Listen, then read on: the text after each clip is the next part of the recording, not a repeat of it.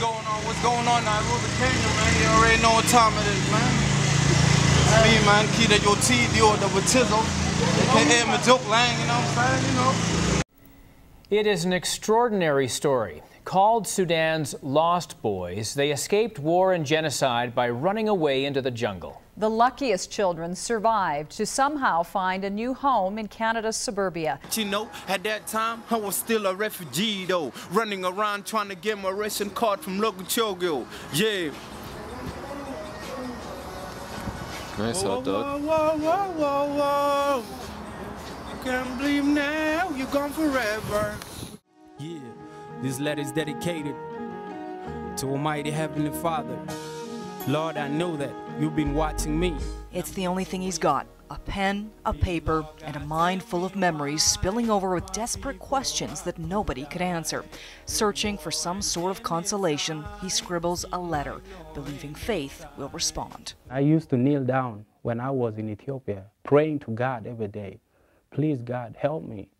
What did I do that you destroy my village? You let this thing happen to my people. Thank God for the letter that I wrote in Note 3. A song evolves from his letter to God, a fitting tribute to his incredible story. It was back in '87 when my village was attacked. He was maybe only 4 years old when civil war erupts in his tiny village in Sudan. To survive, he's forced to flee. So I lay on the ground and my mama shouting, run for your life and never look back. The orphan boy is among thousands of others who scatter into the jungle. They call themselves the Lost Boys. And every night when the wild animal came, we have to run and climb the tree. Most of the time we used to sleep on top of the tree, hanging onto the branches of the tree. So that's how we survive.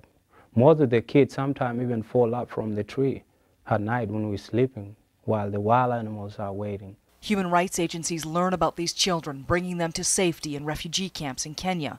But after years of calling those lonely camps home, the United Nations gives them the chance to move to Canada, the US, and Australia. Mijok lands in the prairies to start a brand new life. The once lost boy, who's now been found, discovers his purpose.